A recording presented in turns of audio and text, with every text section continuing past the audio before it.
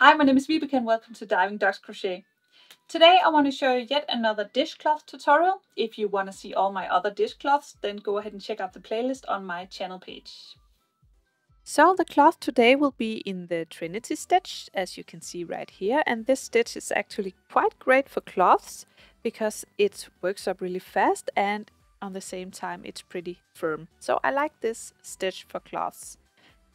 This tutorial today will be shown with a cloth measuring 20 centimeters across.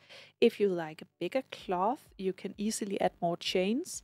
I have a free written pattern on my home page. I will leave a link down in the description, and on that home page there will be stitch numbers for other sizes. So if you think 20 centimeters is too small for cloth, you can do 30 centimeters and I will write you the stitch numbers for that, etc.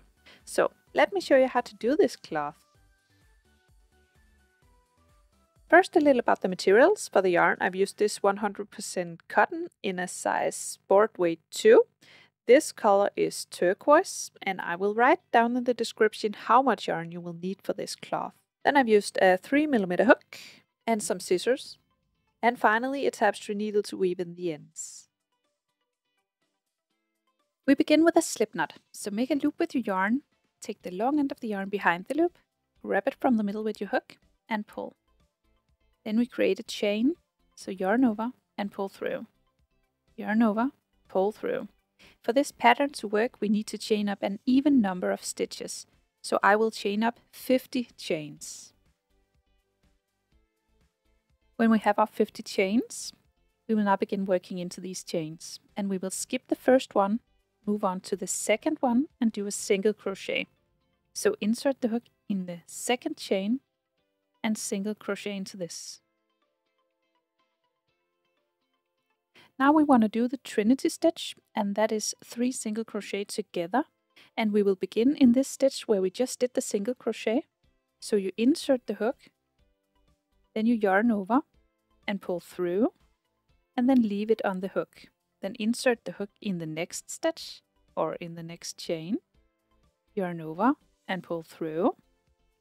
And then in the next chain, insert the hook, yarn over and pull through. So now you have 4 loops on the hook. We will pull all 4 together. So yarn over and then pull through all 4 loops. Then we chain 1. And then we do the Trinity stitch again.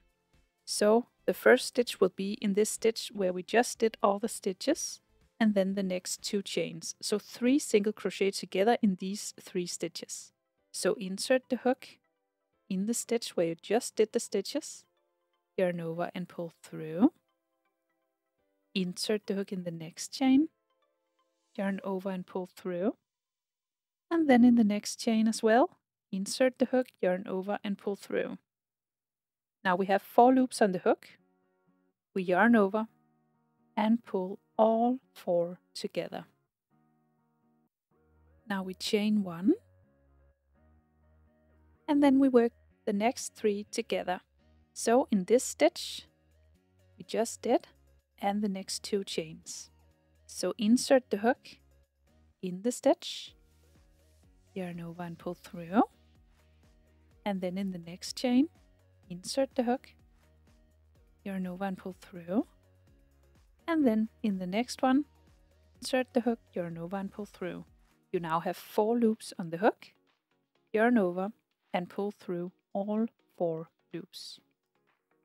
Then we chain 1 and continue the same way all the way across. When we're almost all the way across, it looks like this.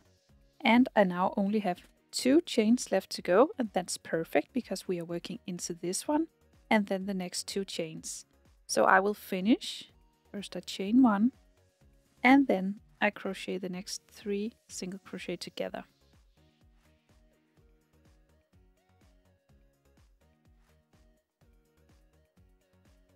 And that's it. So in the final stitch, I will not chain 1, I will just do a single crochet to end this row. So in this stitch we just did, I will do 1 single crochet to finish it off. and that's the first row. This row you will repeat again and again. So you will now chain 1 to turn, and you will do this every time. So then you turn, and then you skip your turning chain, move on to the next one, and single crochet into this. So just 1 single crochet. And then we begin the Trinity stitch. So you will again do 3 single crochet together, and you will begin in this stitch where you just did the single crochet. So do not chain 1, only between the Trinity stitches. In the first stitch we will not chain 1 before.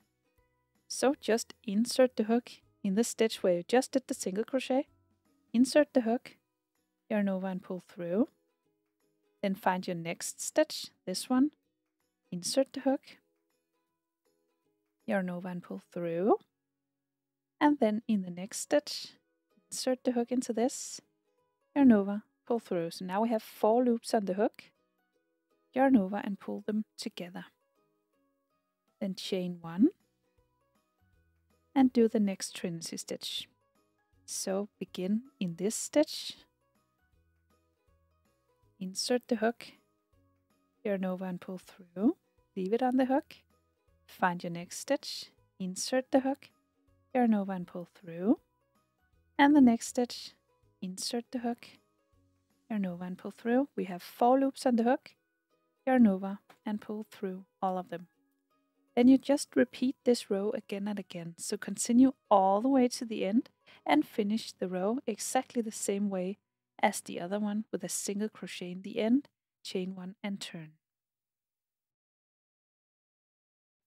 Then I repeat this row until my cloth is as tall as it is wide. I've done 20 centimeters wide, so I've also crocheted for 20 meters this direction.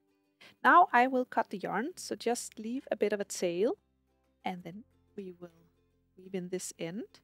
So just pull this loop through like this and find your tapestry needle, and then I will show you how I weave in my ends.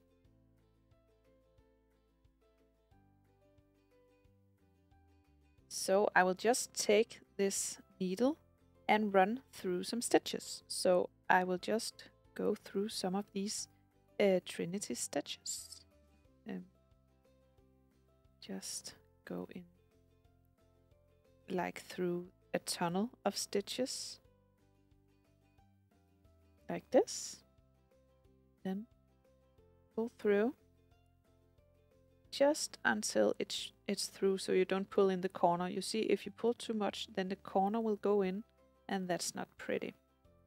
Now you will go back through the same tunnel, but somewhere else than where you came out. So just skip this first stitch and then go back through the same tunnel of stitches all the way through. And again, don't pull too much, then you will pull the stitches just until it's through, and then back through the same tunnel again, of course from a different starting point. So just pull through. Then we can cut the yarn. Whoops. And then you will have your cloth with the Trinity stitch. And this is how it looks. I hope you found this tutorial easy to follow. If you did, please press thumbs up and subscribe to my channel. I hope to see you again soon. Bye!